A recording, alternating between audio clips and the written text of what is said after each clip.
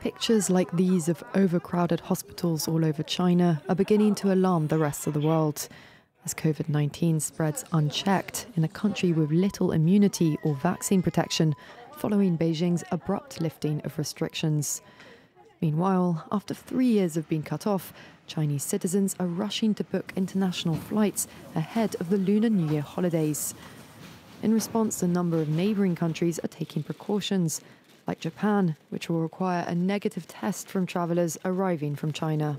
The measures, such as testing on arrival and controls at airports, are to prevent the influx of the virus in Japan and are not intended to stop the global movement of people. We will monitor infections in China and keep a flexible approach. India has taken a similar decision, but erring on the side of caution, it has broadened the requirement to other countries too. Passengers flying from countries like China, Japan, South Korea, Singapore and Thailand will be tracked. They will be required to upload a negative PCR test before boarding the flight, and they will go through thermal screening after landing in India.